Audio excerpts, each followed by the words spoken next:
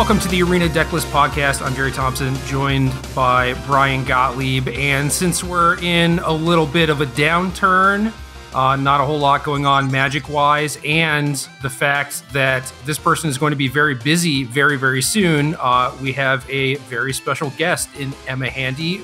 Long overdue appearance on the episode, I think. Long overdue's being a bit generous, but I appreciate y'all having me on either way. From my side, I feel like it's long overdue, and I think Brian would agree too. Yeah, I don't know why we never quite synced up our schedules. We talked a bit leading up to this episode how all of our anxieties prevent us from asking you from asking to come on, and then we end up not doing something we all really want to do for some reason. But I'm glad we are all on the same page now, and we're getting to do this episode before you leave us, Emma, and depart and go work at Wizards of the Coast. Look, it's exciting, but I'm just glad to be here. I'm glad we were able to get it in. It's something that, I don't know, I've been a long time listener to the podcast, and it's helped me get back into competitive Magic when I wasn't really feeling like doing it for the most part. So, I don't know, I don't want to be melodramatic and call it a bucket list thing, or a Magic bucket list thing, but it's really, really cool to be here. Well, it is cool to have you. You are easily one of my favorite people in the community, and over like the last 5 years or so, you've just like risen consistently to be like a stalwart in the Magic community. You have a bunch of very solid takes. You say a lot of very smart things. We try and do the same thing on the podcast. So I feel like it, just makes sense for you to be here anyway. I appreciate that. Anyway, when do you start, by the way, at Wizards? Day one for me is January 4th. Okay. So coming up quick, is there anything that you're doing between now and then? Is like, how much content do you have left to do for Star City, for example? I know I have at least one more article, which is a little awkward because I keep just wanting to rewrite the Gavin Verhey farewell article. And that's obviously not it. But other than that, I'm thinking I want to get at least a couple more streams in, because that's at least going to take a hiatus, if not going away indefinitely, once I go over to Renton. But other than that, I don't think there's a lot. I had a medical thing recently that makes it hard to really throw as much of myself as I'm used to into Magic content, so that's a little bit of a hurdle, but I'm hoping to knock out at least one more good article and a few more streams before then. Was this like the goal the entire time, or was this just kind of something that happened? I kind of fell into it. We'll take those. Yeah, I'm blessed to be around enough smart people who kind of think of things in ways that I think a lot of designers do in general, in terms of turning knobs on cards, or something being a cool design or a fun design, or placing a smart bet to piggyback on one of P. Sully's big phrases. So I don't know. I think I'm lucky in a lot of regards to have made it here, but it was not necessarily an end goal in anything other than something that 14-year-old me scrawling in a notebook thought, wow, it'd be so cool to make Super Black Lotus or whatever. Commander Black Lotus, maybe. Ooh. Is that, I feel like that's close enough to starting a Twitter fire that maybe that's not the one. Yeah, fair enough. So we are going to talk about how to consume and make content, and obviously, it's going to be in like under the lens of Magic specifically, right? But I feel like this is applicable to a lot of different things on the internet. And I have a mostly written article on this that I never quite posted. Brian and I have talked about doing this episode for some time, and I feel like this is a thing that you're uniquely suited to talk about, Emma. Go on. Well, it's your show. You got to introduce it. I can't be the one I can't bury the lead, Word. No, I mean, there is a lot of content out there, and how do you figure out like whose advice you actually want to follow, what articles you're actually clicking on? How do you figure out what brings value to you? And as someone who I think probably consumes a lot of Magic content and certainly has, made a name for herself creating content in a lot of different forms that what's up.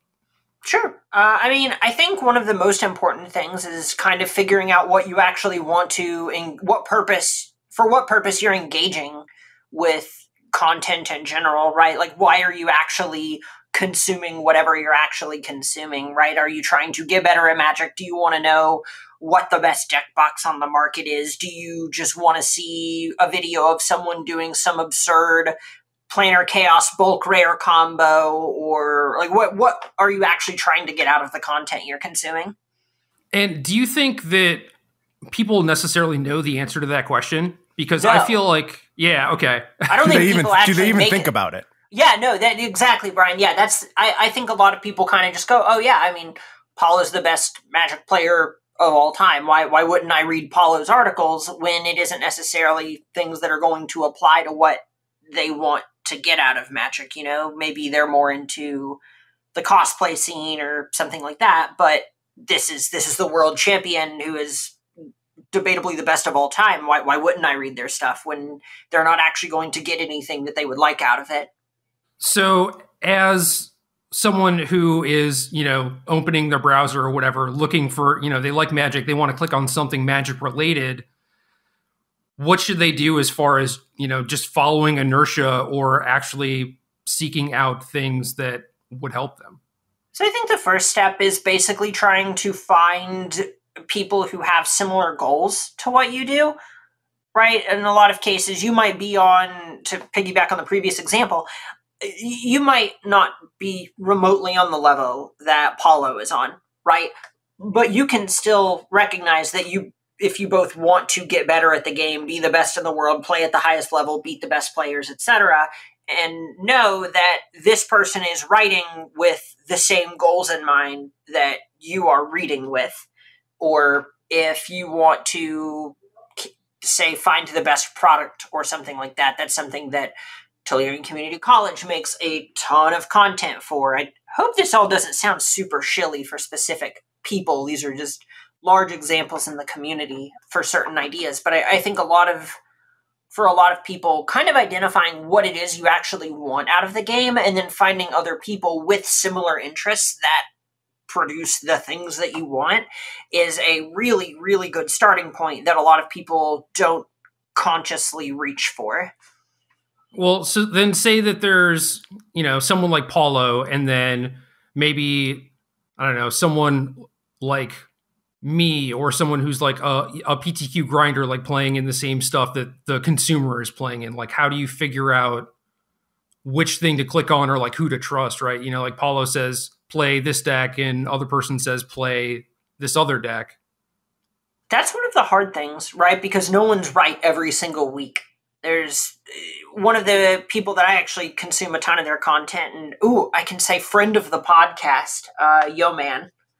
I love Yo-Man's metagame analysis. Yeah, we're all friends here. Name drop away. Oh yeah. I love Yo-Man's metagame analysis. My first pro level event, I actually just ended up playing, I think, a little under 70 of Yo-Man's 75 from the week before, because I thought it was a really good call, but was a week early.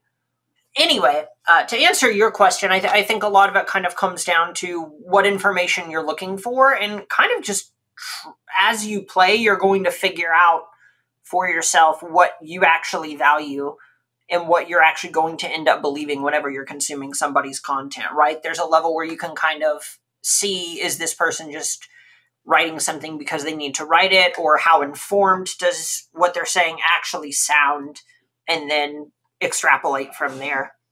Yeah, and that might change like based on the content creator on any given time, right? It's like certainly there's a large group of people, for us folks writing articles every week, right? It's like we kind of have to do it every week, and there are going to be some weeks where our information is like more important, or our confidence interval is higher than any other week, right? So there are some weeks where Paulo is going to be definitely right, and there's some weeks where maybe he's going to be wrong. Right. I think that a lot of the better self-aware writers are the kind of people who they're going to write an article every week, right? You know, a paycheck's a paycheck, to be kind of ugly about it, or nitty gritty about it maybe. But a lot of times whenever you have someone who has a wide range or builds a lot of decks or something like that, says, hey, this is the deck to be playing, and they're someone who is respectable or generally has good opinions in the Magic community, that's a point where you should sort of perk up and listen. I think an example a few years ago is when I think it was Sam Black who brought the Death Shadow deck to y'all's attention and was like, hey, I know this looks kind of goofy, but seriously, this deck is messed up. Y'all should play it. And then, 4 out of 5 of you top 8 of the GP or something? Yes, something like that. I think like Severa and Ochoa didn't, so maybe it was like 3 out of 5 or something. But yeah, that was one instance where, you know, from my perspective, working with Sam a lot, he's normally like on the sidelines doing his own thing, like putting anointed procession in all of his decks or whatever. And he'll say, like, if you want to work on this, cool, but this is not something that you should play at the Pro Tour. Like, I'm just going to do my thing. And this is the one instance where he was like, no, this is all busted. You should play it. And that made us all sit up and take notice because he doesn't say that lightly. Yeah, exactly. That's the kind of thing to be looking for whenever you're just looking for whatever the final answer is, right? And I think even with content, a lot of people aren't just necessarily looking for that final answer. There certainly is the level of people who just kind of want to have the deck to play in the sideboard guide for FNM because they just want to go sling some cardboard. And I think that's perfectly respectable. That kind of circles back around to the know your engagement, know where you want to be. And if you just want to hang out and play cards, that's perfectly fine.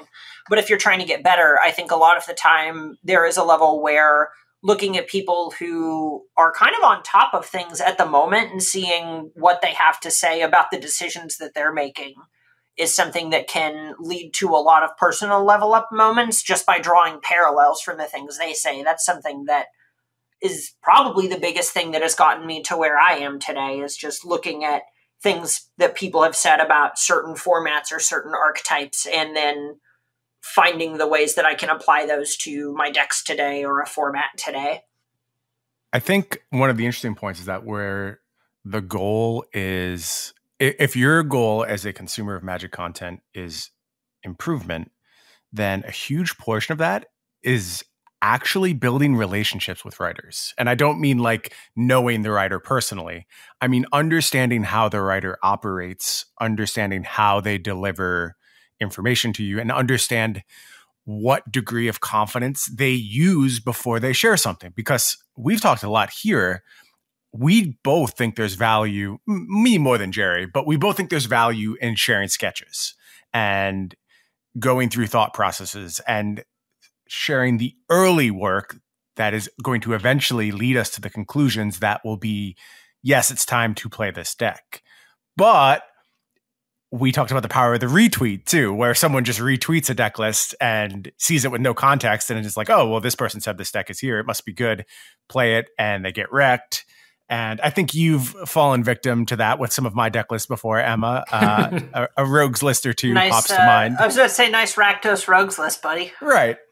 So, but once you've established a relationship, I'll use myself as an example. If you establish a relationship with my content, I will share that stuff. But when I say it's go time, this is the deck to play. Like most recently, I did that in our Discord with Selesnya Urian when that deck was really good. And I was like, look, this isn't a drill. This one's real. Time to go. And a bunch of people picked it up and did well with it. But unless you had that relationship with me, you wouldn't know that this was the thing to pay attention to. And I think when I was starting out in Magic, I really struggled with this because during this era, this is like 2009, 2010, when I was really getting interested in the competitive scene, I think bombastic claims were even more the mode of giving out information, and it wasn't done as much tongue in cheek. Like now we'll say this deck is broken and it's just kind of a meme. But back then people believed it and said it a lot. And you were tricked into playing a lot of really stupid things by a lot of the more bombastic and present content creators. And it really hurt my growth for a long time, just handicapping myself, believing that this person must know something that I don't.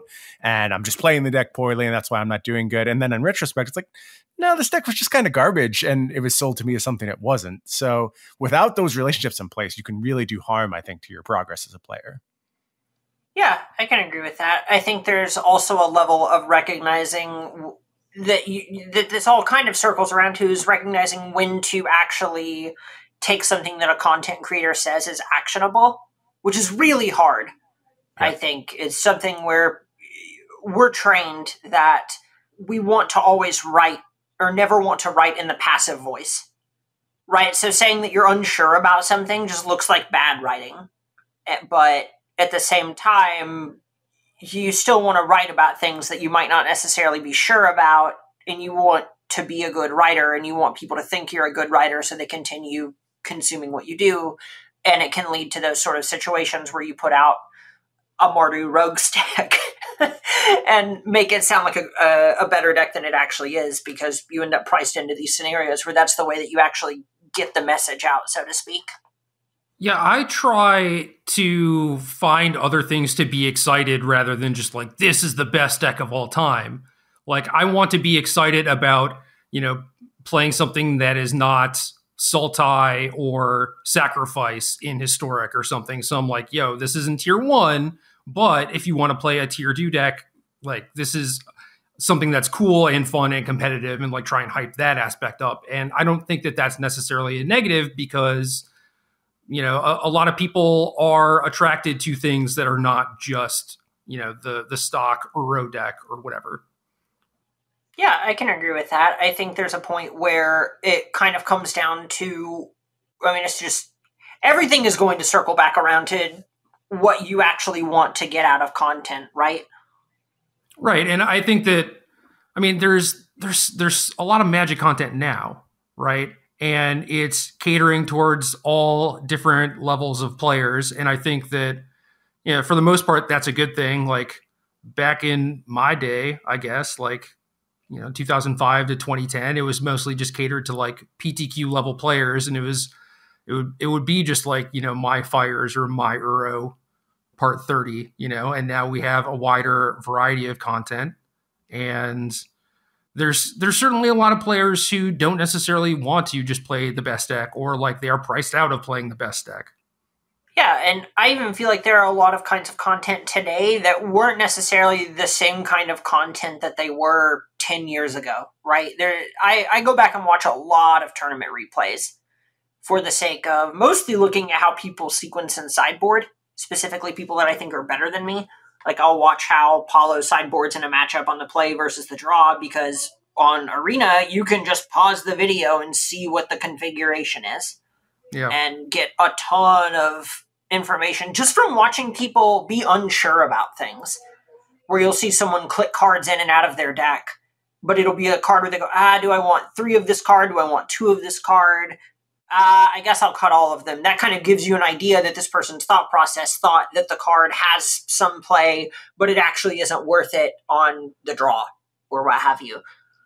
But back in the day, that just isn't something that would have been possible, right? I linked an old thing from, I think it was Pro Tour. It doesn't matter. Pro Tour something 2006 in my article today. It is almost unwatchable. That might be generous. Yeah, it's just not something people are going to go back and consume a lot of the time. And it's not like anyone did anything wrong back then. It's more just that content in general, and like as a medium, has made so many great strides to be a much higher quality than it used to be. You can learn a lot about a person by like the last card that they cut. Honestly, I think you can just learn a lot about a person by seeing how much they trim versus how much they cut. Yeah. That's maybe like my toxic trait as a Magic player is if I'm watching someone sideboard, I'm covering a match and I see them just trim one copy of like 5 cards. I immediately, this is, some real behind the scenes stuff. I'm immediately just like, haven't played this one much, have we? Yeah. No, I do the same thing. It's hard not to. But when we were covering the Red Bull thing, I think I made a point to, talk about watching people sideboarding and how important that is, and like what you can figure out, like what's going through their mind, especially in that moment, and that's content that exists that you can consume that isn't, on like the big websites, right? Like there is content out there that isn't even stuff that you would think to be consumable as content. Feels weird to call Twitch not one of the big websites. Well, I just mean as far as like, getting articles and whatnot, right?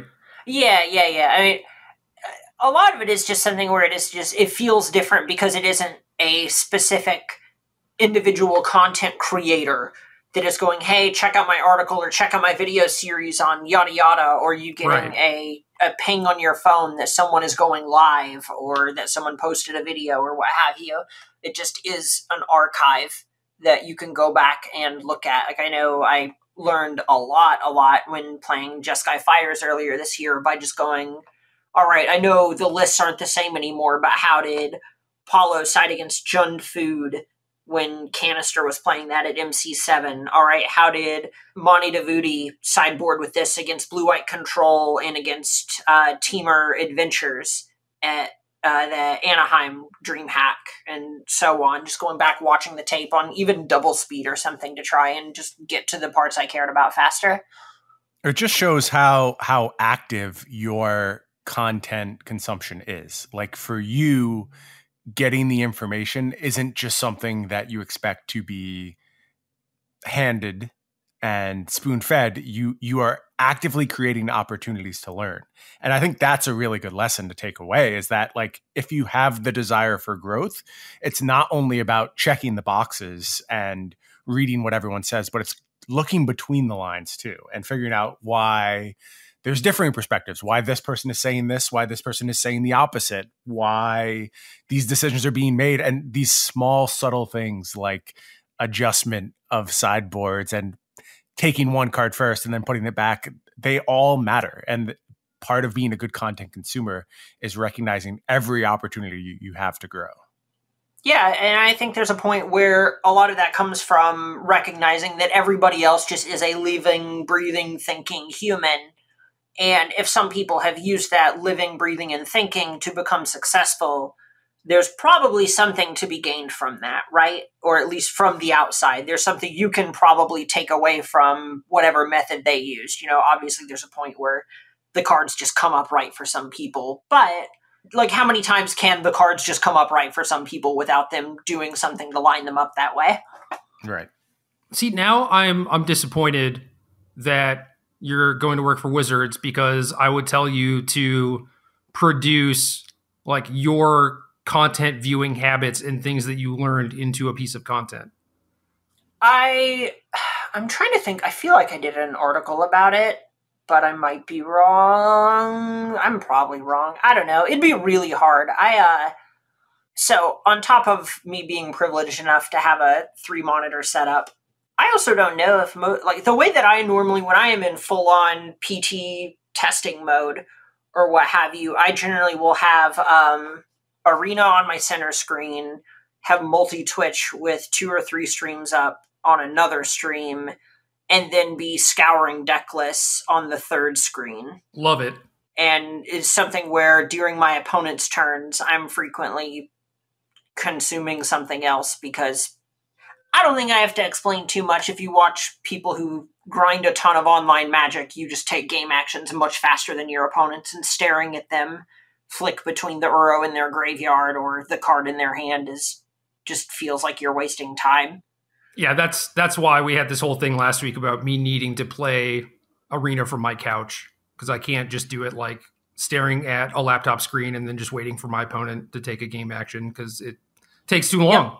Yep. And some of it's hard, right? Like, I don't have all the audio on from all the different streams that I'll be watching, but there is a point, and it's worth noting it's not just the same streams every time.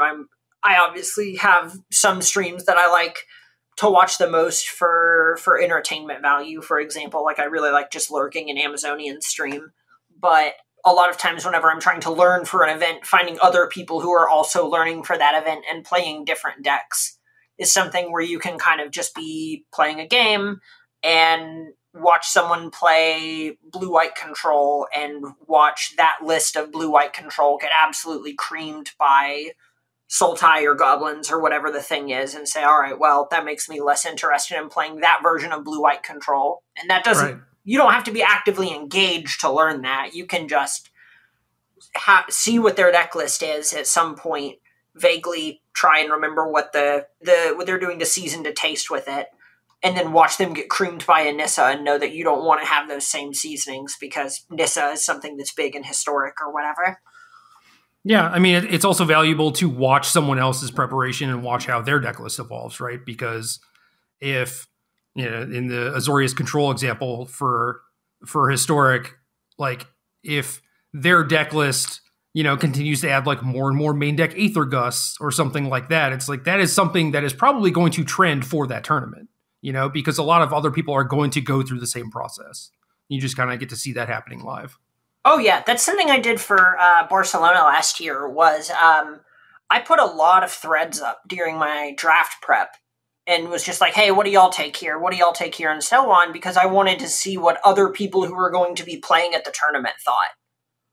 And people just chiming in and being like, oh yeah, Sling Gang's just like, I can't believe you got it third. You have to take Sling Gang Commander here. I'm just like, okay. So if I get it fifth in Barcelona, that is a loud signal. Thank you for the free information. I appreciate you. Yeah, and it's not always that insidious. A lot of the times I am genuinely asking advice, but it's more to say that there are a ton of levels to every question you ask or even every bit of information that you gain from somebody. Yeah. Well, on the making content side of things, I feel like you're going to have a lot to talk about because, like I said, I mean, your content game is very strong, Emma. And thank you. Thank you. And like I said, I started writing this sort of article because I feel like people a lot of the time start making content because it's fun, right? It's something that they want to do. They want to participate in the community and all that stuff. And a lot of time, people just kind of enter into it without a plan. And I think that that's good. I think the best way that you should, get into making content is to just start producing things, maybe without a plan. But I think that there are a lot of ways to, make your content better for you, for your readers, for the community as a whole, if, you actually know what you're trying to accomplish, right? Yeah, so I think one of the most important things I tell to anyone who goes, hey, I'm thinking about writing articles or streaming or whatever it is, the thing I always tell that person is make sure that it's something you would be happy if you did it in an empty room. That's just, you need to make sure that you're actually making content that you would not hate making, because for anyone starting off, you are basically just streaming to nobody or writing to nobody, unless you have a bunch of accolades or something like that. That's largely a different conversation. Right.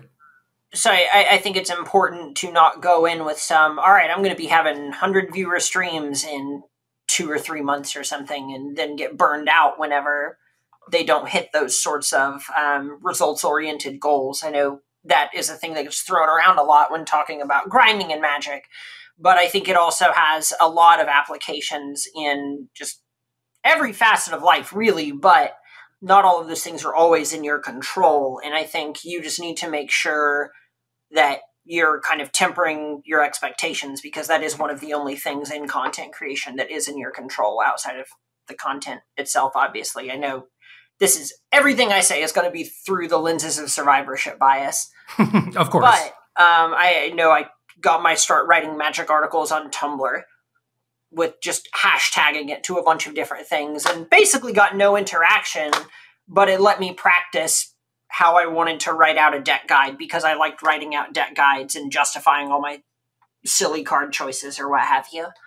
And then that went up to a blog and so on. And a lot of that did just kind of come from, hey, I'm going to make content that I think is good because I like to make it. Yeah, that's cool. I didn't know that. Yeah, I think this is really interesting, and it's something like we've never discussed here on the show before, but like the start that we all had in content creation is strange. I think we all came at it from different angles, and hearing your story, like why was it Tumblr that drew you to it? Was it just a platform you were already engaged with and you didn't really know how else to get your voice out there? Or because I don't think I've ever heard that startup story for anyone before. Yeah, I mean, so this is 2014 2014, I think was the first time I did it. Maybe 2013. But, okay, so first of all, Tumblr originally was pitched as like a blogging website, right? So it felt at the time to me much closer to putting articles on WordPress. Okay. Or something like that, than putting them on a social media website. It's like Tumblr was the halfway point between Twitter and WordPress, was at least my experience to the website. Maybe Twitter's a bad example. I think DeviantArt would be closer, but anyway, a lot of it just came down to understanding how hashtagging worked on there, because that's how I found content, and basically going, okay, so if I just write out how I sideboard or why I play the cards that I do in this Mardu Aristocrats deck, and then hashtag it with MTG and Magic the Gathering and Khans of Tarkir, then maybe some people surfing the thing will actually want to try this deck out, and they might reblog it or whatever. And if not, it's pretty easy to delete, and it's easier to kind of write those things to myself and then try to build up, I guess, a portfolio, for a lack of a better term. If I ever want to approach somebody about seriously trying to write for their website, I can point to things like, hey, I put a blog out on my Tumblr every Tuesday for the last couple of months, so I can stick to a schedule and I can put out 1,000 words of standard content a week. If you want, I would love to write for your website. Whereas easier to do that than just go up to whatever editor for whichever website it is and say, hey, I want to write Magic, without anything to show for it or any proof that I can actually do it. Right. And I think having a portfolio is definitely important and makes things easier, but it's like also just good for the person. Like you said, I mean, you get the practice of doing that. You figure out what works for you, what kind of content you want to create, and you just get to kind of hone your craft from there. Now I'm into this idea of sharing origin stories, and I want to know your origin story too, Jerry. Where did you first write? So I could say Star City in 2008, but I wrote for TCG Player for a little bit, and things are just way different now, because like the websites back then basically only hired, like platinum pros, because who the hell else would you listen to? You're not really going to listen to some PTQ grinder on like Star City Premium. So by the time I started writing, I was already mostly established. And then it kind of happened how Emma talked about before, where it's just like, if you're established, people are just like, yeah, sure. Like I'll see what you got. It's not like I have no idea who you are. You need to prove that like you're competent, that you can write on a consistent schedule and stuff like that. And then, I mean, even aside from like the TCG Player stuff, when I started for Star City, it was mostly me just participating in their forums of the articles that people wrote, where, I don't know, like Chapin is the only person I can think of who was like writing back then, where it's like, he would say something that I thought was wrong, and then I would just try and like blast him on the forums about it or whatever. And I wasn't like that bad about it. That was pretty common for the 2000s. All the different websites had some sort of forum where you could just be like, honestly, I can't believe you walk outside and tell people to put 22 lands in their red deck. Yeah, but like I was also, trying to have a discussion too, because I did care about learning, and it was more like, I want to know what the thought process was that got you here. And at some point I met Chapin, and then, consistent talking about like decks with people who I was like now friends with that played on Pro Tours and stuff. And Chapin interviewed me for some article, which was basically me writing the article for him. And then after that, he just like sort of pressured me to like start writing, in a good way. He was just like, this would be good for you. You could use the money. Like, obviously you care about, helping people and informing people, and like, you're good at providing information. And I was super nervous about it, because I was like, I'm not a writer, like I can barely play Magic. Why would I want to write about this? Why would anyone want to listen to me? And it was pretty easy to do once I started doing it, and I did really like it. Do you know that my magic origin story also comes through Chapin? I did not know that. Yeah. So Chapin has his hands in a lot of things. Yeah. So it's not super surprising, I guess. But mine was a little different in that I remember this is probably 2010. Star City was doing like find new writers type deal. It was almost like a competition. And I think it was like Ted Knutson was the editor at the time, and him and Chapin were doing basically like a contest to find new writers. yeah. And I submitted something to it for whatever reason. I was just like playing a bunch of Magic at that time and started to think about maybe writing something, and was rejected. But Chapin took the time to say, I think you were really close, and I think maybe you just chose the wrong topic here. And if you wrote something else, it would be quite good, and you should keep doing it. And at that point, I reached out to Trick Jarrett, who now works at Wizards, but back then ran a Magic website, which I think was like Gathering Magic. Yep, then. Gathering Magic then. Cool Is that Stuff right? Inc. now. Yep. Yeah. That was my first paid gig. Yeah, it was also my first paid gig. I just Nice. messaged him and I was like, "Can I write an article for you?" And said yes for some reason. I can't even tell you why. Like I didn't have any results or anything, but he let me write, and it worked out from there. And I only did it occasionally until ended up with the current gig. But I think you can resist this characterization if I have it wrong, Emma.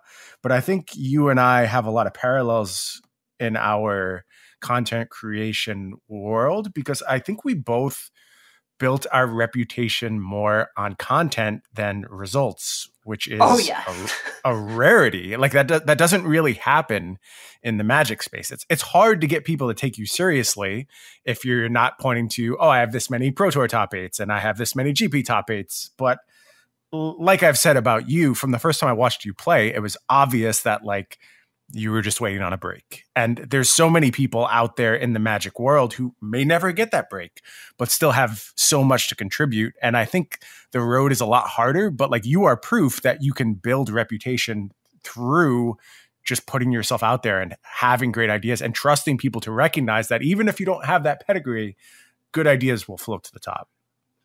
Yeah, I think there's certainly a point where I mean, what you said about building through content creation rather than through pro results, I think that largely applies to competitive spheres.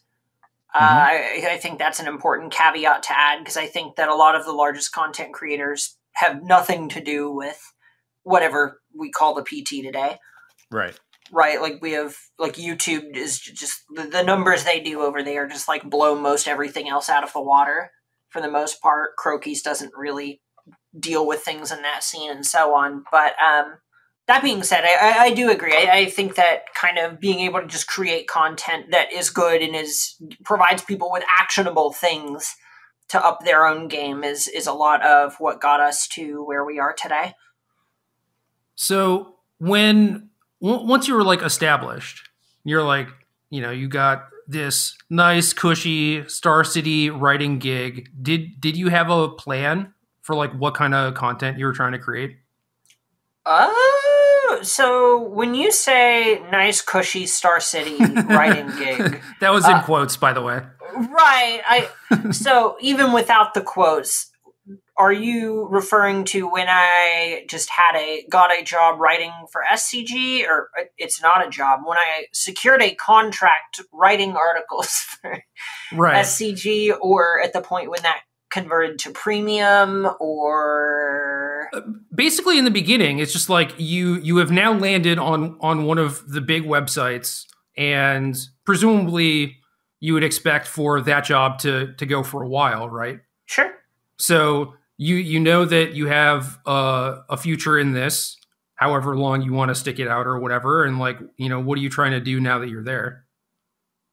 That's a complicated one, because at this point, so pretty early on, I started writing because I felt like I had things to say, or I had things to teach people that the Magic community largely wasn't aware of. I think I've taught most of the things that I have to say. I'm learning more, and pick up on new things to say, knock on wood, praise the Lord, etc. But I think the goals of my writing have largely shifted since I started writing to where it is much closer to a job for me now than a passion project. Like originally it was something where I would go to work a 10-hour shift, come home, stay up till 3 or 4 in the morning writing my magic article because I was so excited to put these ideas down on paper or whatever. And now it's like, all right, well, the thing that I do for 10 hours on Tuesday every week is come up with 2,000 words worth of content. I know that my catalog doesn't even hold a candle to the number of articles that you've written, Jerry, but I'm pushing like 500,000 words or something at this point of magic content, and there comes a point where it is really hard to not trip over yourself and write about things that you've already said. And unfortunately, I take a little bit of pride in the things that I do and don't really want to just write the article that I wrote 2 years ago, but with a different standard format, you know? Yeah, no, I get that completely, but I also think it's worth noting that the reader base that you have now is likely very different than the reader base you had 2 years ago, or they've simply forgotten that lesson. To a point, I think that a lot of the trends in Magic have also shifted. Right, there's a point where I don't know if it's my favorite Magic article I've ever written. It was for a long time though. Was just a straight up theory article that I thought was very good, and I put a lot of time into it, and it ended up getting like a third of my usual viewership because I think that it just isn't the kind of thing that a lot of people are as interested in anymore, which is fine, right? Like ultimately there's a point where to relate it to music, it comes down to if you want to write 20-minute epics or if you want to crank out singles, people are going to like the singles more, and that's okay. But to a point, the job is writing making singles. Yeah, I'm doing a theory piece next week, so I'm very excited to have half the normal readership that I have. It's going to be my great. Theory piece this week involved Queen's Gambit, so I'm hoping the clickbaity title got some people in the door. Yeah, that might have been too meta. I don't know. Maybe that's ugly to say.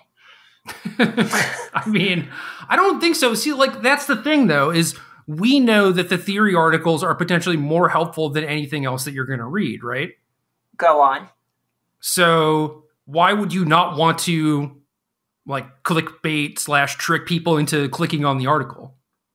Oh, yeah, sure. Okay, that's a fair point. That's like a reasonable framing for that, I guess. I'm more just saying it might be too meta or in poor taste to refer to it as clickbaity in public.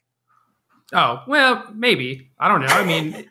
You're trying to get the job done and help people, Sure. And it's not like, there's clickbait that's bad where they click on it, they read it, and they just get mad or whatever. And then there's your article where it's like they click on it, they read it, and they're probably like, oh, okay, yeah, this is cool, Sure. I mean, I hope people got something out of it. I think a little bit of it is some level 1 stuff, but I think there are like two parts of the article that are stuff that would be really hard to frame an entire article around, and I don't think people would click on it. So sinking 10 plus hours into that one is a really tough sell for me. Yeah. I mean, did you read Paulo's heuristics article? Oh no, don't do this in public. No. Okay, well, it was like some level 1-ish type of stuff, but I also think that like framing it in those sorts of ways is pretty helpful too. It's like you can just say like, oh, this isn't going to be helpful for a lot of people, but I do think that there's also just a lot of people who, like I said, kind of need that refresher, or when you frame it a certain way, it becomes a lot easier for people to just kind of like interpret and start to utilize through that when you actually like lay it out for them and have them think about it. Yeah, I mean, I think those are a lot of the best articles, just like the level 1 heuristic stuff, because I largely think that a lot of the people who are reading Magic articles are people who are kind of on the level where that is very valuable to them, right? My job for 2-3 years was just coaching people in Magic on Skype or Discord or whatever. And there's just a ton of people who just need to know about land sequencing or what order you're supposed to cast your cantrips, or don't attack a 3/3 into a pair of 2/2s and that kind of thing, where you need, a lot of people just need a little boost in establishing combat math heuristics and the like. Yeah, the sequencing thing is something that I almost certainly take for granted a lot of the time when, like writing articles about maybe like a complicated legacy deck or whatever, where I just sort of take for granted that everyone knows that stuff. Or if they're reading it and interested in legacy, for example, that they should already get it. But the more I interact with like the player base at large, it's just like, no, I mean, a lot of this stuff, especially if it hasn't been brought up in like the last 5 years, I mean, there's a lot of new players coming into the game and stuff. They're not going to necessarily dig through the archives and try and find these articles, right? So that's why I think that even if it's just like a small portion of the article dedicated to sequencing for like a specific deck, it's like, if that's important, then I try and get it in there, but it's tough. I think a lot of this too speaks to the idea of knowing your purpose in writing. Like, it is fine to have the purpose of, I'm trying to teach the newcomers, the new arena players who have come during this really a period of epic growth for Magic. Sometimes it doesn't feel like it on our end because we've lost a lot of the things that kind of defined our Magic experiences with dramatic shift in organized play. But in terms of just raw numbers of people playing the game, I think it's very safe to assume that it's higher than it's ever been. I just see the same loud people on Twitter, so it's hard for me to imagine that there are new people, Right. I understand that. Most metrics point to the fact there are new people, though. And I think thinking about how you're serving those people is completely acceptable. I also think one of the things that gets underappreciated as article creators is how much our job is to be the filtration system for some folks. Like, the article series I'm writing now has been really interesting because it started as just something like I wanted to do. And I kind of thought Cedric might say no to it, quite frankly. And I just wanted to look at interesting decks from the SCG Online events. And then I got into it and I started thinking about the goals for the piece. And it's like, well, I actually think this is extremely valuable, even if it is more cookie cutter and simplistic. And like, I know what I'm going to do every week, but I think I'm still giving a lot to my audience in that I'm doing all the work of reading through every single deck list that gets published in a week and highlighting the good ones for them. So they get to skip that step, and like saving people's time as a content creator. That's super valuable. Like, just letting them skip steps and get to the quote unquote fun part of Magic has a lot of value to your readers. Yeah. So, and I think also it just like serves the tournament series well to be like, there's this platform for you. If you have something cool to bring to the tournament, you're going to get recognized for it. And someone's going to highlight your deck building work. And I think that stuff matters a bunch too. So what seemed on its face to be a very simple article series, and for me almost felt like a cop-out because it is easy for me to write and I enjoy writing it. And sometimes it's not easy for me to write my article and I don't enjoy doing it. So when it's easy, it feels like cheating somewhat, but I think it has found a really important niche. And it's cool that you can do that with content that is a little bit cookie cutter. I mean, I think that's something that recognizing what your job is or what your role is in content creation is something that a lot of people try to cover too many bases rather than actually just really excelling at their position. I know in Brian, we've had the opportunity to cast together earlier this year, somehow 10 years ago. Decades ago. Right. But something that I'll tend to do with every person I ever cast with is try to get like a meal the night before or something and be like, hey, so let's talk about what our approach to this is. How are we going to actually how are we engaging with players? What are we doing what are we highlighting from players, or what are we trying to bring to an audience? What do we really want to make sure people who walk out of the feature match are going to get if they go back and watch the tape? Do we want, how good do we want them to feel, or bad do we want them to feel? Because we have a lot of control over that as casters.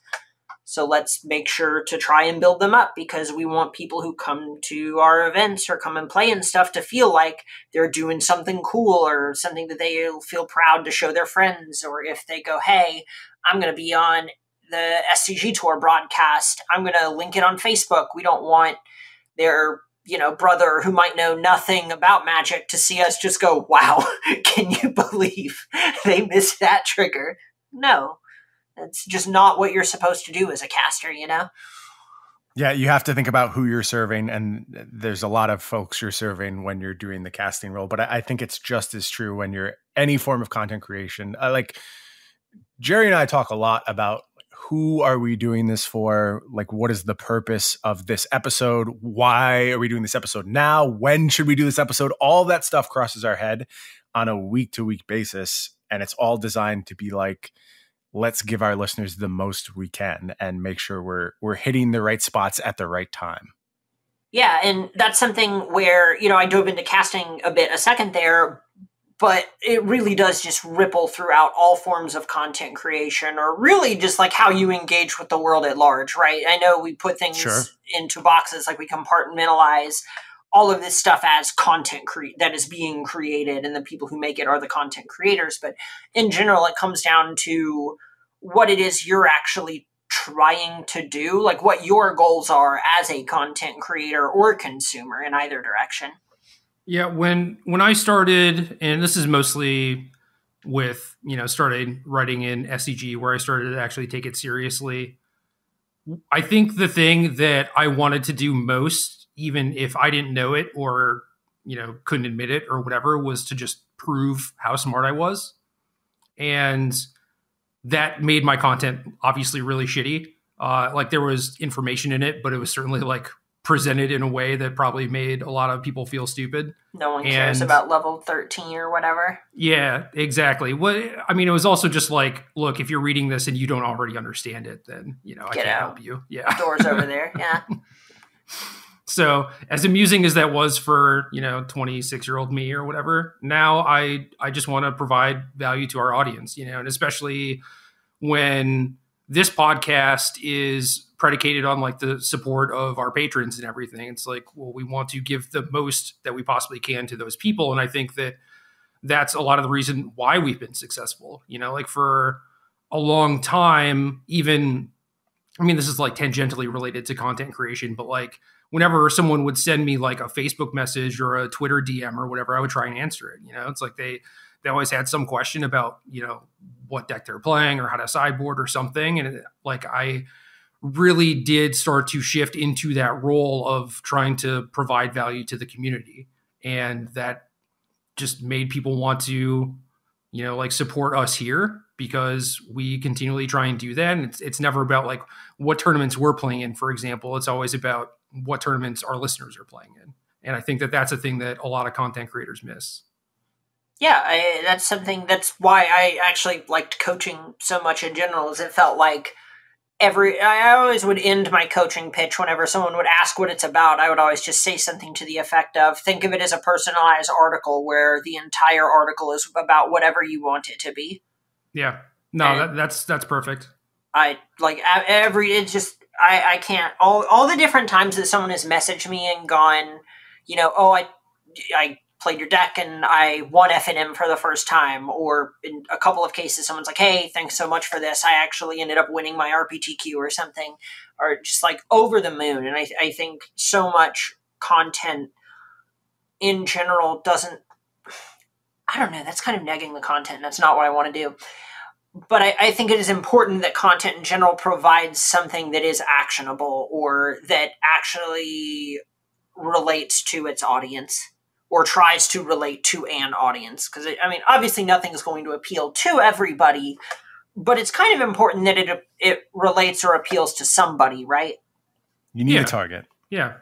No, exactly. And Brian and I, like you said, we talk about it a lot. We think about it a lot. It is definitely like, yeah, we're going to sit down and talk about Sultai or whatever, but we are doing it with the goal of helping the community at large, or at least providing them with information that is relevant to them.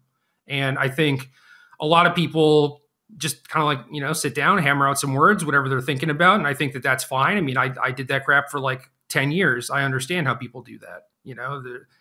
Maybe you don't have necessarily like a long-term vision for it, and that's fine. But at some point, it definitely benefits you to try and figure that out. Yeah, one of my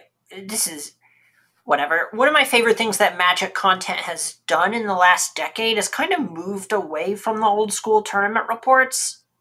Those are the things that were fun and campy back in the day, but whenever you go back and read them today, a lot of times it was kind of just round 4, my opponent bricked on their lands, and I very cleverly curved 3-0, 6-1 in games. And it's just like, what am I supposed to get out of that, Very self-serving. I think people enjoy a good story, and there were some people who were very good at it. And I think people trying to like chase that led to there being way too many of them. Yep. Yeah, I completely agree. I think there's a lot where, was it Cunningham? That was just like unbelievable as far as being able to just weave stuff into the stories. Yep. Yeah. Like, obviously I'm not trying to poo-poo everybody who's ever done it or anything, but there was a point where it's just like, look, I don't need to know what you got for breakfast before the IQ. That's just not what I'm here for. Yeah, I mean, it's good if you can actually tell a good story and if all the stuff is relevant or whatever. But yeah, a lot of the time it is just like Dear Diary, and I don't really care for that. Yeah, and I'm sure there are people it appeals to. It's just, I don't know. I think a lot of it just kind of circles back around to who is this for? And is like, are you just trying to build a fan base that is a fan of you and all the actions that you take? Or are you trying to build a base that is into learning the things that you have to teach? So one thing that has bothered me recently is trying to watch Twitch streams and just having everyone be like very overwhelmingly negative. I don't know if that bothers y'all as much as it bothers me, but like I said, I was very negative when I started writing, and I think I've mostly turned that around. I like try and be positive, and I think that's just beneficial. But like the Twitch stream stuff really bothers me, and I find myself like not being able to watch a lot of people for like more than 10 minutes. Is that normal? I mean, earlier I alluded to liking Amazonian stream more than most, just because as far as entertainment value goes, and a lot of it is that she just like goofs off, and even when something goes bad, she just goes, God, our opponent has got to be singing right now. It's just like, yeah, this is feel good. This is I feel nice about choosing to consume this content. I love everything she does. I don't want to shell too hard, or I'll have to like invoice her or something. Nah, please do. Like, I don't know. I feel like, pretty boomery, like making these complaints, especially since it's like the people that I'm watching are like the people with the most viewers or whatever, right? It's like clearly people are enjoying this. So I don't know, maybe I'm going about it all wrong. But yeah, I recently, or like somewhat recently, within the last 10 years or whatever, tried to be more positive about things, be more upbeat, because I don't know, you don't want to read an article and just be like drugged down and depressed at the end of it, right? It doesn't make a whole lot of sense. But clearly there are people out there who love it. Well, the unfortunate reality, I think, in all forms of media is that negativity sells really well. Like news media, obviously, like fostering anger is a huge, huge thing in news media now. And, Jerry, we can go back to our decision basically to abandon the YouTube platform. Yeah. I won't share the specifics of it, but basically we were in a hotel room looking over what was doing well on YouTube and disgusted by the content that was like raising to the top. And don't take that as like a blanket. If you're a YouTuber, there's good YouTubers out there. I don't mean to just disparage everyone, but certainly some of the things that were getting large number of views, they just weren't good content, and they were built on negativity and being edgy. And it was just such a frustrating space. And part of it is like, we are older, and fine. I can accept that. I don't really care. And when I was younger, I probably liked the negative stuff and liked trying to be edgy about it. But I agree with you that at this stage of my life, it's not what I'm looking for, especially when I'm trying to be entertained. It's not entertaining to me to see someone be down and cranky and negative about things. And I don't know, maybe it's unfair to like ask someone to be up all the time. And I get it. These are hard times. It's difficult to always be on. But at the same time, if you are looking to make content, I think you should regard negativity as the easy way out, because it does sell and you can build an audience with it. But ultimately, its impact on your happiness, on your viewers' happiness, like, is it positive? Maybe you're able to make some inroads, but I just think you could get so much further if you're able to build a platform on lifting others up, lifting yourself up. And I think, Emma, it's great that you're here for this discussion because you've done such a good job of that. And when I think of your brand and your platform, I always think of it as elevating other people and trying to just generally make the space more positive for everyone involved. So you certainly deserve kudos for that. Appreciate that. I think a lot of it in general is just, I mean, maybe this is, see, now that the play design gig is out of the bag, it feels like this is going to come across as bootlicky. But one of the things that has constantly frustrated me, especially in the last year or two, is the immediate approach for so many people to go to like the, God, all the play designers are so stupid about, you know, how did Uro get through, how did OnMath get through, etc. When like, instead of the approach being like, wow, that job must be hard, or whatever. There are just so many people who, in general, I feel want to feel justified in feeling negative. They want a reason to feel like, you know, I can be angry or I can be upset. I mean, there's a laundry list of reasons that I imagine the point you alluded to, Brian, about negativity selling in the news industry. Like, there's got to be a reason for that, right? And it's not like the Magic community is different. We're still people, ultimately, or we are still a demographic of people. And so, at least with my own content, or my own place in the community, I've largely tried to not be that. Just in general, I just don't think it is a healthy way to live. Like, I don't think the people who try and foster that kind of emotion in general are, I don't think they're, whatever they're getting out of it, I don't think it's positive. I think that's the best way to put it. Yep, I agree with you. And to your point, I just think, like, again, it's easy to just make those potshot complaints. It's harder to make a thoughtful, nuanced complaint and actually consider all the factors involved and understand the complications of it. And I don't think it's bootlicky. I think it's like more in tune with reality, that it is a challenging job and things are not always going to go right, which is why I think my more recent approach has been to focus on how to better adapt to things going wrong. I think that's more of the discussion that's useful to have right now, because things are just going to go wrong. And like, making sure the game can survive things going wrong is an extremely, extremely important thing. So a lot of my approach hasn't been like, oh, laugh at play design for making Uro. It's figure out ways to cushion play design's mistakes and think about ban policy and how that can be adapted, and just a more cohesive approach to problems than just being like, this problem sucks and, you know, the game is dying. Maybe some of that creeps into my mind, but I'd rather try and look at it proactively and be like, what can we do about this problem? Yeah, I think there's this tendency for people to go, oh, well, if you want to complain about this, how about you offer a solution that isn't realistic, right? Because then you have a bunch of underinformed or undereducated people trying to just pitch things that they might not have all the information about.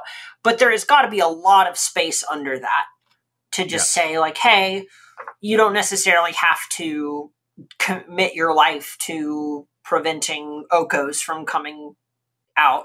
But there is a world where you can probably, I obviously am not going to say for sure, but there's likely something that you can do to make yourself feel better or make other people feel less negative whenever those accidents inevitably do happen.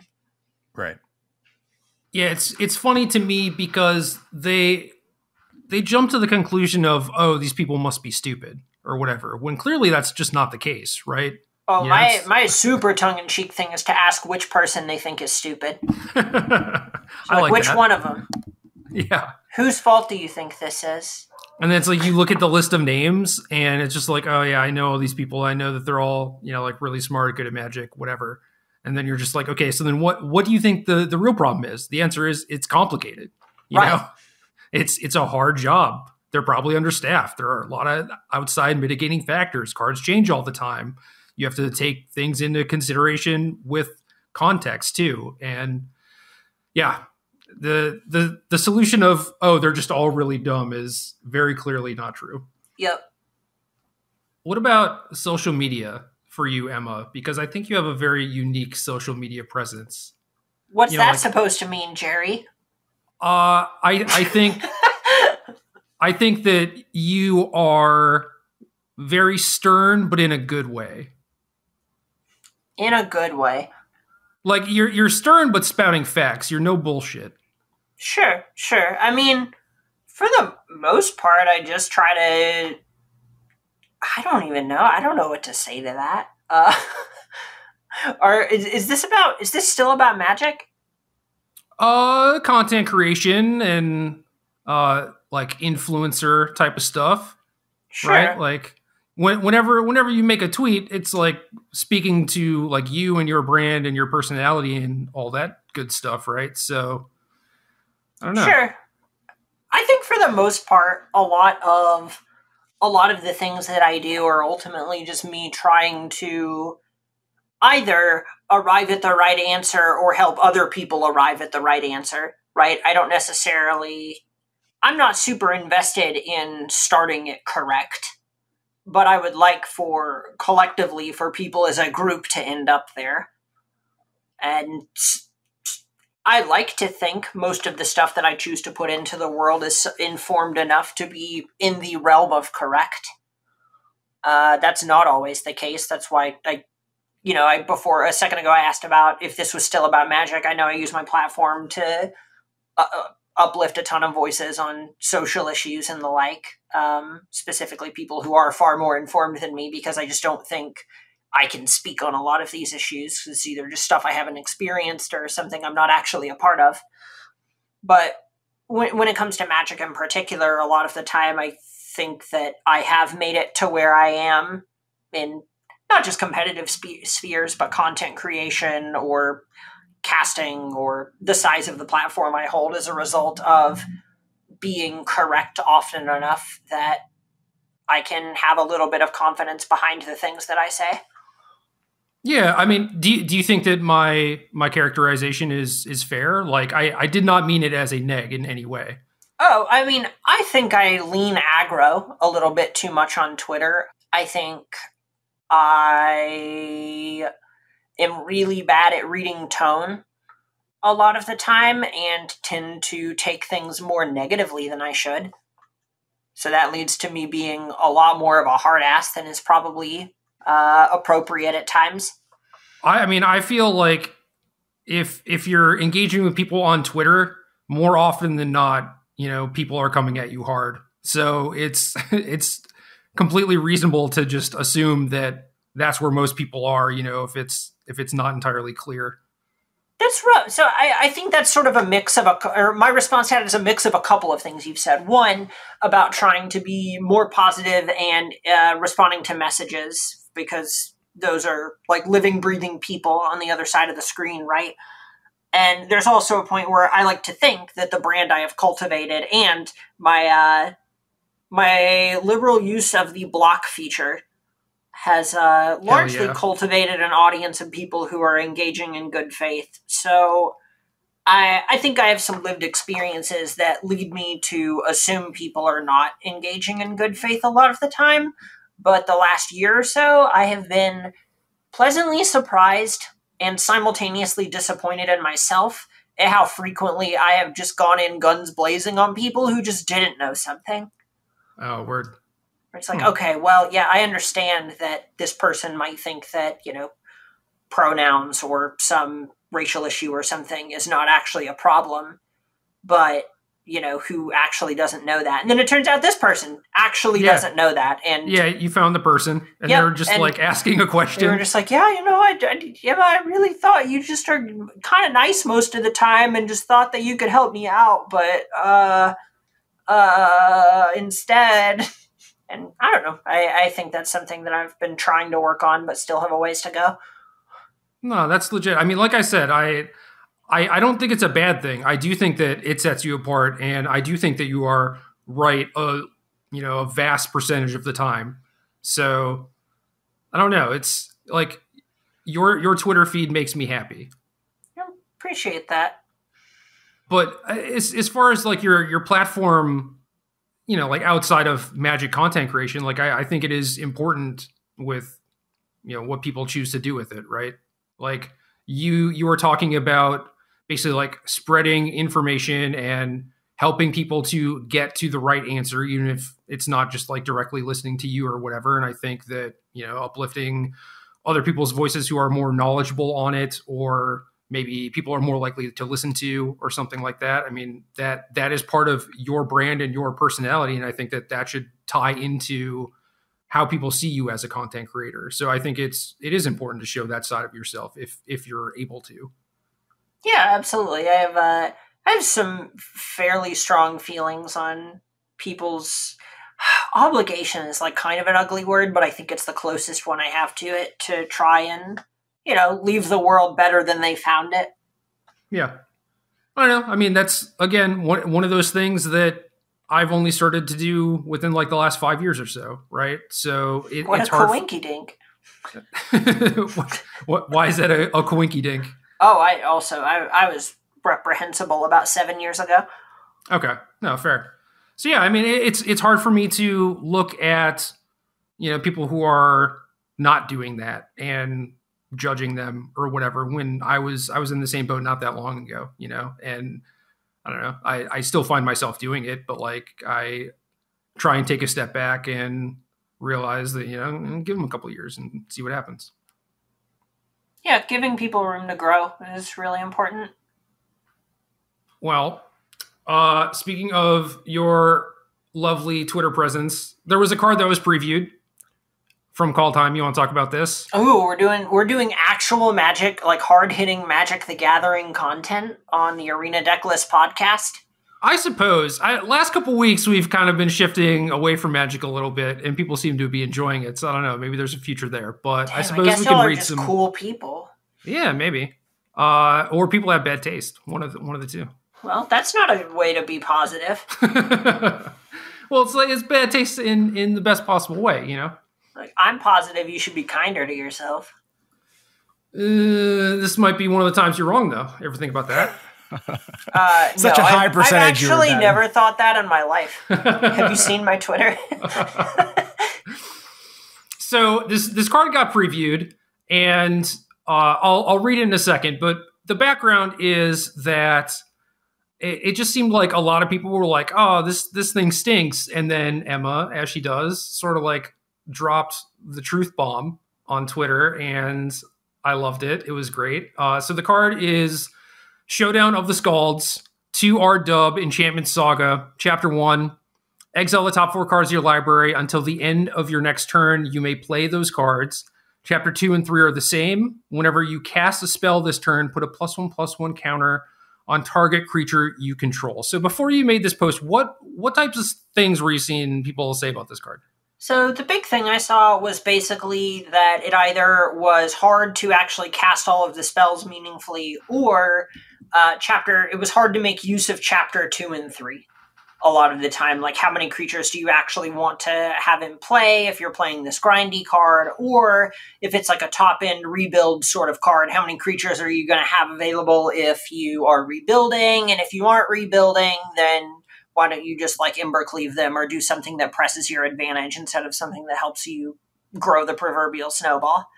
So your tweet was, people negging on this card when, number 1, it's an effect more unique to its colors. Number 2, the closest analog is currently banned in Standard, meaning Escape to the Wilds.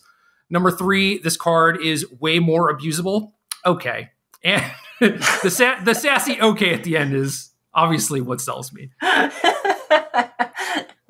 Look, it has to be a tweet at the end of the day, right? That's true. Yeah, you can't just be like writing an article. No one wants to see that. Look, they didn't give us 280 characters so we could just use 140. That's true. The things that you're describing are all people basically looking at this card and just being like, if everything stood the same and this card was legal and standard, like would I play this instead of Embercleave instead of my creature deck or whatever? It's like there's so much more context to be explored here, right? Like not only is there a set full of new cards, but you get to try and build new decks with this card, not just slot it into existing homes, right? Like also this has a unique effect, so maybe you should try and do something different with it rather than just like slotting it into Boros or something, right? Yeah, this is something that whenever you see a 2-color card, the question should not just be how do I fit it in the 2-color deck. It is how do I fit this in any deck that has at least these 2 colors? So you just end up in a lot of spots where Mardu Yorion is a deck that has felt pretty close for basically since Omnath got banned. I know it's something that I almost played at the first Rivals split because it was something that felt like it could beat up on Selesnya Yorion, and this card would be unbelievable in that shell. Yeah, and you're mostly just taking advantage of the first part also, which is another thing that people just seem to overlook. It's like they want to get the most out of the card possible when the chapter 1 and the other chapters don't really seem to go that well together, but I'm pretty sure they do. Right. Yeah, I think... Sorry, Emma, go ahead. No, I was just going to say there are so many situations where there is a card that randomly has some sort of trinket text on it that doesn't even matter, and you just do the other stuff on the card and that's fine. Back in original Innistrad, for example, Bloodline Keeper, Vampire Token Maker would show up in blue-black control decks, sideboards, and main decks, mostly for the mirror, and it had this effect where you could transform it and it grew all of your vampires whenever you did, but if you reached that point, you were already kind of winning anyway, so who cares? But no one was complaining like, I don't have enough vampires in my deck to utilize this card. Yeah. Yeah, and I mean, if you just removed Chapter 2 and Chapter 3, and it was just this enchantment that stuck around for 3 turns, you would probably find some way to use it, but it's just like the other text that tricks you.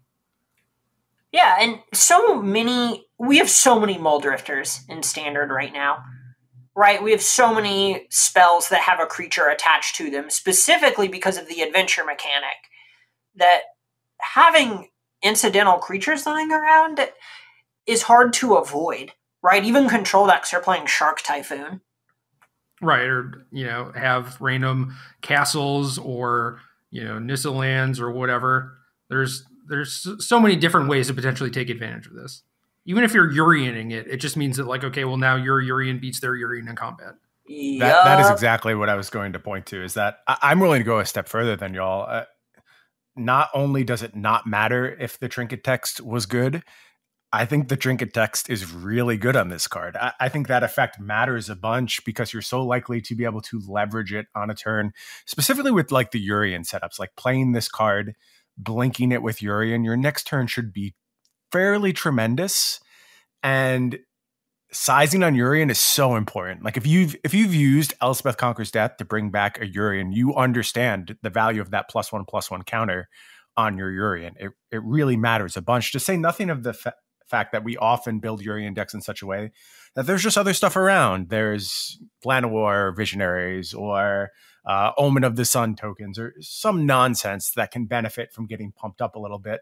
But that only speaks to the Urian side of this card. When you think about it in just a super low to the ground red-white deck, where this is just your refill. This is your 4 cards, and all of your cards cost 1 or 2. So you're going to cast all of them on your turn, and you're going to buff your board on top of it. That sounds really strong to me. And Emma, you mentioned one particular white aggressive card in our pre-show, and I'll hand it back to you to talk about it because I think that was an excellent point as well. Was it the adventure one? It was the adventure one. Yeah, so we talked a little bit about the parallel between this card and Escape to the Wilds before, and how that card was so strong in adventures, specifically because ultimately you want the cards you draw to be powerful, but if they're powerful, they're probably going to cost more mana, which means you probably can't cast all of them in one turn cycle. And one of the mechanics that helps break that paradigm is just the adventure mechanic, because you get to cast the cheap part with everything except like Fae of Wishes or whatever, where you cast some 1 or 2 mana thing, and then you get to put your creature in exile and you don't lose it forever. The card Shepherd of the Flock is something that plays to that perfectly. It's a 2 mana 3/1, and the adventure portion of it is just 1 white instant, bounce a permanent you control. That is all it does. But that means that you can just bounce your Showdown of the Scalds if you hit it off of the first chapter of Showdown, or if you just draw your copies of Shepherd of the Flock early on, you can just cast a 3/1, and it just is a 3/1 that can attack. It is so incredible with this card. I mean, one of the things about Showdown is it also just makes combat impossible the turn after you untap with it. Imagine that card flipping over, let's say, Shepherd of the Flock and a Bone Crusher Giant and 2 lands. And then your opponent attacks with 2 or 3, or then you attack with 2 or 3 creatures the following turn. All of a sudden you have 2+1 counters to distribute, as well as 2 damage to put on something. And that's if you have nothing else. Yeah, it's almost unfair that all of us are so high on this card because no one's here to take the opposite position. But I don't know how you take the opposite position on this card. I just think it looks incredible, incredibly strong. Would be very surprised if this ends up being a total miss in the format. Obviously, we need more context, and it will always change as more of the set gets revealed. But in just terms of raw rate, in terms of where this fits in with existing cards, in terms of where it fits in with just archetypes that could theoretically exist. Like, will a red-white low-to-the-ground aggressive deck be good enough? It hasn't been for a little while, but there's tools floating around, and I could very easily see this being an important part of the format going forward. Yeah, it feels like these decks are getting a lot of new tools in general, and this card, I mean, think of it this way. If your Chandra Torch of Defiance gives you 4 cards you can play, you are so happy with that, right? Correct. And that's in addition to the fact that this has the pump attached to it as well. And this is obviously ignoring the fact that Escape to the Wilds lets you play an extra land. So if you hit, say, 3 lands off your Escape to the Wilds, then, that was fine. But it's pretty rough if it happens with Showdown of the Scalds. But that still is just clearing a bunch of cards out of the way. And the +1 counters don't just come from the cards you play from exile. Yep, any spell you play, and it lasts whether this is removed or not, so you can bounce it back and then get a counter for replaying this card. That sounds kind of sweet, right? Imagine hitting Doom Foretold. Yeah, that sounds pretty good to me. Sorry, I've been thinking about this card all day. No, I understand why. The thing about this card is that if it doesn't hit, I don't think it's the card's fault. It's like the product of the stuff that exists around it. Yep. But even, like Urine exists, right? So like that is going to be in a deck at some point, regardless. But like as far as whether or not we have, some Boros beatdown deck or 3-color beatdown deck or whatever, I mean, that might not necessarily be up to this card. It might be a product of whether or not like those decks are just good in general or have enough tools. Right. Yep. Yeah, I don't know how you can look at this and just be like, oh, it's a bad Magic card. And I think a lot of people need to widen their scope as far as how they approach card evaluation and start looking outside of, just what exists right now. Yeah, in general, I had a really bad tendency until about 2 years ago, I'd say, I had a really bad tendency to just, I was very eager to write cards off because I was I liked being comfortable with what I knew and mastering the best ways to use the game pieces I was familiar with rather than figuring out how to incorporate the new ones. And in the last year or two, especially, it kind of blows me away how frequently people go, oh, Fire design philosophies kind of outclass the previous things before it because they've brought the floor up, they've made the average card more powerful, etc. But then are also pretty quick to write a card off without ever having played with it, as if like all of these cards aren't designed with those same philosophies. Right. Like you complain about how every card is busted and then a new card gets previewed and you're like, oh, this is probably bad. It's like, well, I don't know. I mean, I think that when I left Wizards, I started coming at card evaluation with fresh eyes. And I think that I've sort of gained back some of my bad habits over time.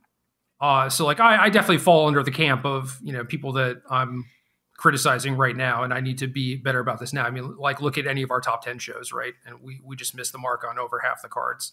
So it's a thing that we can all do better for sure. Anything else y'all want to add before we get into question time? I will just say, Emma, I'm very sad that you're leaving this side of things, but I'm also really happy to know that you'll be working on the game. I think you're going to do a lot of good at Wizards of the Coast. I can't imagine someone better for the job. Your insight into the game has shown through in everything you've created. And my only gripe with you going to Wizards is that I don't think we'll get to ever cast a show together again. Well, at least while you're there, you never know what happens in the future. So we keep our fingers crossed that someday we're able to cross paths again in the booth. Look, I can stay optimistic that maybe something happens on the WotC side of things. Who knows? Absolutely. Never Obligatory disclaimer that I am not speaking for Wizards of the Coast, and I have no hidden information from Wizards of the Coast, Hasbro, See, or any of their other associated this is going to bring down our broadcast, Emma, when you're constantly dropping these disclaimers. It's just not going to flow as nicely. Look, I almost, we were talking, and there was this thread about talking about favorite moments of the year. That top 4 match we covered in Richmond was, I still tell people about it. Like, no, that was an excellent match for honestly, sure. Like the kind of stuff where we like stood up from the table and we're just like, do you feel that? Was that? Or like, look at this, the hair on my arms is standing up. This is incredible. Yeah, it stands out to me as one of the best matches of the year too. And I think like, certainly I think we do have good chemistry together, but when you're working with someone new in the booth, it just takes time. It takes time to like really get the timing right and understand the flow. And we had been working that weekend, and I think we were finding our footing, and it felt like in that moment, it really clicked, and we worked off each other really well. And we also got an incredible game to go with it. And I think all those things combined to have one of the more memorable matches of the year for me, for sure. Yeah, I think in general, Magic casting is something that's a lot harder than most people think it is. And like getting into that flow state is something that's so hard. I can only think of like 4 or 5 matches I've ever done it in like 2 years of casting or something now. And that was one of them that I just think about all the time. And it was incredible. So I hope this isn't, we haven't come to the end of the line of possibilities here. I hope so too. You know what? Actually, real quick, I'll pick your brain on something. What has been your impression of casting Arena now that you've done it a few times? Obviously, your background is the same as mine. You started with casting paper events. How are you impacted by the shift to Arena? It was really hard at first because when one of the most important skills as a caster that no one talks about is filling. Just in general, like, okay, we got the match going. We're gonna have things ready in a minute, but we need y'all to make 90 seconds go by or what have you. That came up in matches a lot just because someone would fetch. And then especially in Legacy, you would have someone go, okay, turn 1, tank, Bloodstained Mire, tank, start fetching. And then you just have to eat 30 seconds to a minute while they get out their volcanic island and shuffle and cut. And then they cast a Ponder. And they look at their 3 cards for 30 seconds, and then they shuffle, and you have to fill for a minute, and so on. That just isn't the case with Arena. And because so much of it is automated as well, the actual gameplay is just so much faster, and actually catching all of it is so hard. I think it is harder for both the play-by-play person as well as the analyst, just because play-by-play is a lot to cover, and the computer moves everything so much faster than you can dictate all of it. And I honestly, the way that Cedric was able to transition to it pretty seamlessly was part of the thing that cemented me just thinking he's the best to do it. Especially as an analyst, it completely threw off my rhythm of understanding, okay, I have to talk about the decision that they're making for about X amount of time. You feel it out with different players and learn. You do not have that much time to explain why a play is being made on Arena. A lot of times you have to go, okay, so they're bringing the Kroxa back here because it's the best use of their mana, and just rush the ending part instead of explaining the other things they could have done. And then you just go, and they discarded this card because next turn they want to try and draw a 2-drop and hope that it works out. Yeah, I was not expecting how dramatic the shift was. I've often talked about how, as the play-by-play person, I feel like a lot of my job mirrors, say, a baseball play-by-play caster or a golf play-by-play caster, where you're just supposed to create a tone and an atmosphere and a not leisurely but comfortable pace, like where you just get a flow going and represent the rhythm of the game really well. But play-by-play for Arena is like hockey play-by-play. And sorry for all the sports references if you're not a sports fan, but it is just like snap, snap, snap. This is happening. This is happening. This is happening. And there's no time whatsoever to really get into that flow. So it's challenging. It's totally different. It's exciting. It's fun. But also, like, when there is absolute certainty that Arena is the future of the game and coverage particularly, I have to push back a little bit, because I don't think it's as simple as just like the information being presented clearly. There is value in like that flow, that pace, that comfort. And there's a reason people still watch baseball and golf in an age where there's more high-paced, exciting sports. There's comfort to it. And I think Paper Magic will always have its place because of those type of factors, for sure.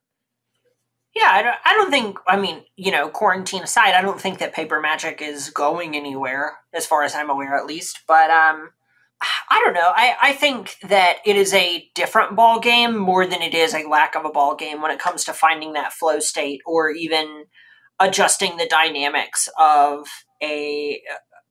your tone relative to the game state and what's going on. I know there's a lot of little things that can be done that I'm not trying to go too deep into, technique TM here, since this is a side tangent in its own right. But I don't know. I've always been a pretty big proponent of just using things like the rate at which you talk, or the pitch of your voice, the volume, etc., to kind of, I don't know, you say how exciting something is without telling people how exciting it is. You know what I mean? And I think there's a lot to be said about that whenever it's just like, as goofy as this is, even just letting card animations kind of tell you when something exciting is happening. And it's just, I think the actual signs that you're reading are different enough from tabletop Magic that I think it is like, I think it's incredibly daunting, but I don't think it is completely devoid of that. No, I think that's a fair point. Look, I could talk about this for literal hours. I think it's fascinating, but we'll stop subjecting our viewers to this thing that only probably a few of them care about. Although that's kind of our MO recently. If you could sit through 20 minutes of alien talk, you can listen to us talk about Magic coverage for 10 minutes. Oh God, I forgot we even did that. I just kind of went to bed and it was like that never happened, and like not a lot of people said anything, so that was good. Oh, aliens have been a hot topic of discussion on my timeline all week. So. Oh, great. I'm glad. Maybe we should send him over to Cedric next time. Yeah, he's about fed up with us. So if you have any thoughts about how fed up Cedric is, you should probably reach out to him at Cedric A. Phillips on Twitter and let him know why it is so important that he continues to field all of these questions for us and doing that good work he does as a support member of the Arena Decklist staff. We have a total bit. He DM'd me about it, and I was like, oh yeah, tell the world how mad you are. Tell the world, because that'll make them do it more. And he was like, God, thank you, Emma. I really wanted more people to interact with me about this, and you've given me the key. See, I knew we were doing textbook. Yeah, exactly. I don't know. I'm getting kind of scared because he's getting pretty close to breaking, and I don't want him to reach that point. Yeah, I guess he is our boss. It's probably not best to inflame him at all points in the day. Although, since Emma, you are leaving, I feel like there's a lot of room for you to take over the mantle here. Exactly. See, you get it. It's a rough spot, right? He's my boss for like exactly 2 more weeks. Right. But at the end of that 2 weeks, I move a lot closer to him. True. So who knows what could happen? Look, as someone who lived in Renton when, Cedric was in Seattle, I saw him like once a year. So I think you're safe. It'll be fine. I have seen Cedric's apartment more than I've seen Cedric in Seattle, because I've been to his house to put away his groceries several times when he gets them delivered. But I don't think I've ever actually seen Cedric when we were in Seattle. Man, I feel bad like asking someone to watch my cats. I don't think I would ever ask someone to put away my groceries. Oh no, Cedric's like, yeah, I got a cooler of groceries sitting on my front step, and I'm in whatever, Ohio right now. Can you go take care of that for me? That's just weird. I don't know. I've definitely dropped off several like decks of cards to him. He's just like, I want to borrow this for the weekend. I like drove it up there. He wasn't there. I snuck into his place and left it on his counter multiple times. Yeah, no, I put everything away. I sort out his fridge for him. Sometimes I'll do the dishes when I'm there if I'm feeling real generous. Come on. Clean up the place a little bit. Fold his towels into a swan on his bed, and then I leave. Oh, man. All right. Question time, Emma. I solicited the good folks in our Discord for their Emma-related questions. And I didn't get a lot, but I specifically asked for good ones. So I think that's fine. Yeah, I think so. And you had one that you wanted to do. So I'm just going to read this, and you can take it away. Sure. Question comes from Everest. What insight can you give into coaching? What's the best way to approach it, and what can someone expect to get out of it? So this is something where I ironically have done a few coaching sessions on coaching, where it was people who wanted to try coaching for the first time or had been approached about it and talked to them. And there are a couple parts of this question that are a little nebulous, so I'll try to cover as much as possible in as short amount of time as possible. Touched on it a little bit earlier, where the end of my pitch usually was, whatever you want a magic article to be about, this is your hour to get whatever article you want. I think one of the biggest mistakes that a lot of people make is that they will go into coaching thinking that it is basically a one-on-one stream, and we'll just go, all right, well, let's play some games together, I guess, and then just kind of tell the person what the right decisions are, and then they'll play a league or something, and then that's that. Generally speaking, whenever I work with someone with coaching, a lot of what I try to do is try to actually establish good heuristics for learning about the game and learning things for yourself, for the in the way of, say, figuring out how to know what you don't know that you don't know. Something, for example, whenever I'll do gameplay with somebody, I will generally have myself drive whatever, so they can't just click through things. And I'll just go, okay, what would you do here? And they'll answer the question. I'll say, okay, what aren't you doing here? Like, what are your other decision lines, and why aren't we doing them? And a lot of people, you can learn a lot about the level that they're actually thinking about the game on by figuring out how many different lines they actually see and what cards they're choosing not to play around, what cards they're choosing to play around, how efficiently they're trying to use their mana, if they think mana efficiency is something that matters in a matchup, and so on. There's a lot of it that kind of just comes down to actually opening somebody's mind up to all the different times you are actually making a decision within a game or a match of Magic, up to and including what cards you put in your deck or don't put in your deck, because not having a card in your deck is a decision in of its own right. That might just sound like a bunch of word soup that doesn't amount to a ton, but I think a lot of it does just come down to getting somebody to recognize all of those various decision points. And that way, even if they choose not to work with me again, which is totally understandable, there are plenty of people who have just done one of sessions, and there are some people who did a bunch of them, whatever. They have the ability to at least get something from it, even if they never play the deck that they wanted to learn about. As far as something to expect to, or what someone can expect to get out of it, I think that's going to depend on what someone's actually trying to get coached on. Part of the deal, at least with me, was I had about 6 or 7 different kinds of coaching sessions that somebody could want, right? Some people do just want the gameplay, and they just want to go through things with you. Some people want to learn how to sideboard with a deck. I don't know if other people sideboard the way that I do, but I have a very, what's the word for step-by-step? Module is not the word. A very set-in-stone approach. Like meticulous? Meticulous is a good word for it. A very meticulous approach to sideboarding that I generally would try to teach people, that kind of works as a learning tool for how to actually frame cards during the sideboarding process.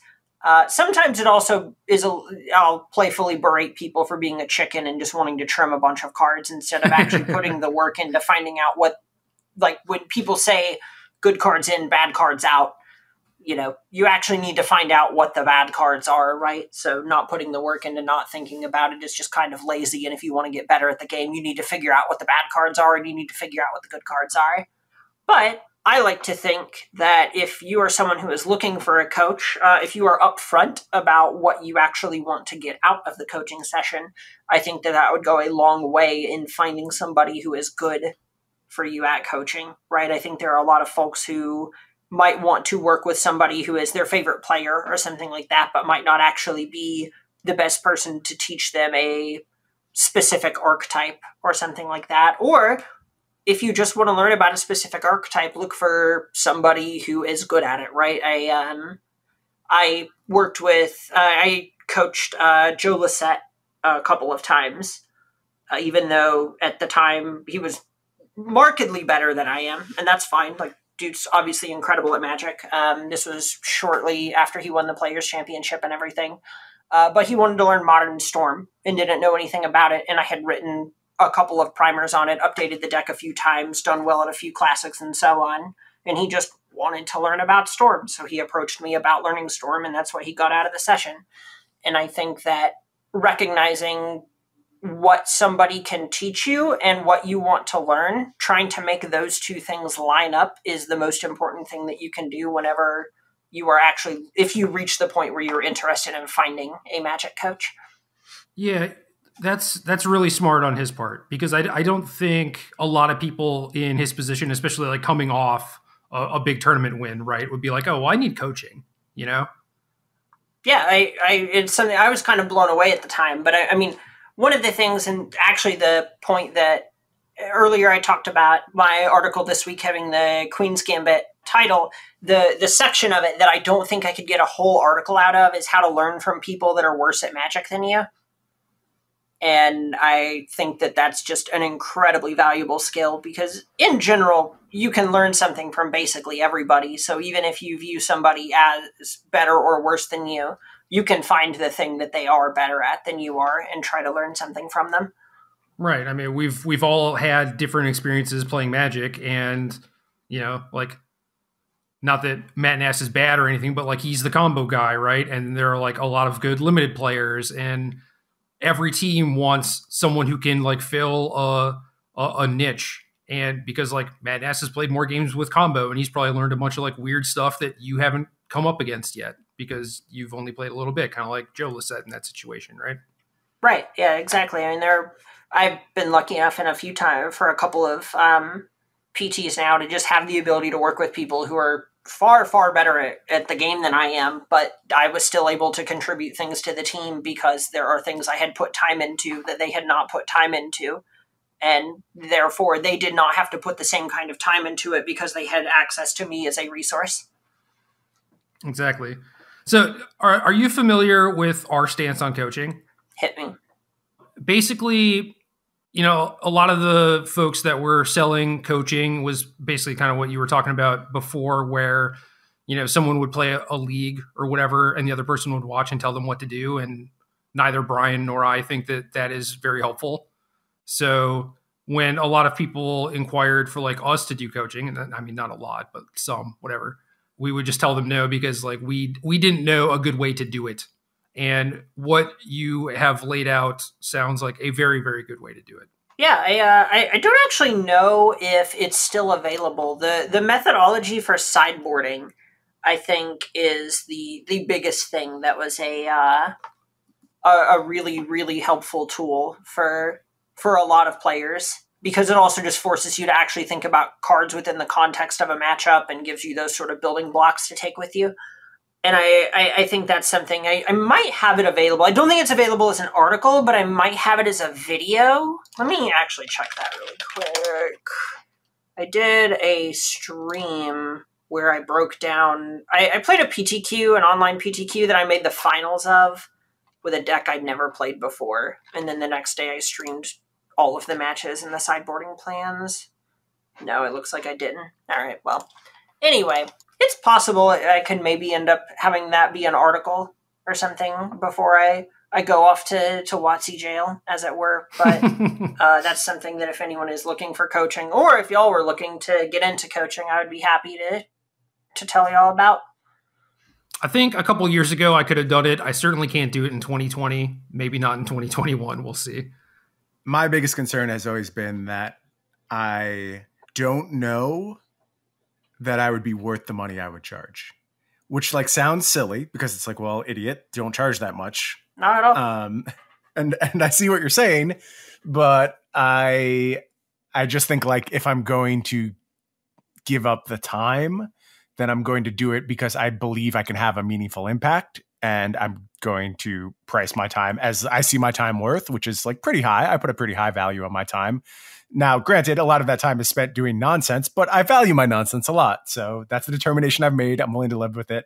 And I've never felt like I can give people enough for what I would charge. And I'm just not comfortable doing that. But maybe there's a world where like I could come up with a good enough set of tactics, and maybe you could coach me on coaching to get to the point where I would do it someday. But much like Jerry, nothing good is coming for me for the rest of 2020, certainly. And I hope by 2021, I'm able to contribute positively and actually have meaningful social interactions and be a real human. But yeah, none of this is me trying to be like, hey, so if y'all wanna hang out later, maybe get some coaching about coaching, you know. Well, I know. I'm the one that brought it up. Sure. Not accusing you of trying to sell anything. I'm just saying I like that you've kind of like cracked the code on how to do it, and you certainly went against the mold of what everyone else was doing. I honestly just don't think I was good enough to do what other people were doing. Not even in a bad way. Like, I'm not trying to be self-depreciative or anything. I don't think I was actually that great a player until about a year ago. Sure. When I actually cared about winning. Like, I just cared way more about learning about decks and learning how to write and learning how to cast and all this other stuff that you kind of had to go to the events to learn about. But I don't think I really was that invested into my results until August or so of last year. So it would have been a really tough sell to... It would have been a really tough sell to be like, okay, so you're gonna do everything I do in a game of Magic, and that's just all you're gonna get out of this. Yeah, fair enough. I mean, if you're telling me that you only cared about results up until a year ago, and like this is the year that you had, I mean, it's pretty impressive what you can do when you put your mind to it. I like to think that quarantine just eliminated a ton of distractions. That's interesting. That's kind of cool. Yeah, I mean. Whatever it takes, right? Yeah, I mean, sort of. I can't say I would push the button that made it happen, you know? I appreciate that. Thank you. I wasn't about to blame everything on you, but you know. Whatever it takes, right, Emma? Well, whatever it takes. No, I just meant like, you know, you're in the situation and you took advantage of it, and that is good. Right? I'm not saying you push the button. Sure. I appreciate it. I would be less impressed and more terrified if you did push the button. You know, I love Magic, but this is not a very big payoff for that button, you know? Yeah, it's going a little far for a few extra games of Magic. Oh, yeah. Well, on that note, any interest in signing us out? Oh, God. Does that mean that I just have to say that's game? Yeah, or whatever. I don't care. It's your show. That's how... Okay, first of all, no. But second of all, that's game.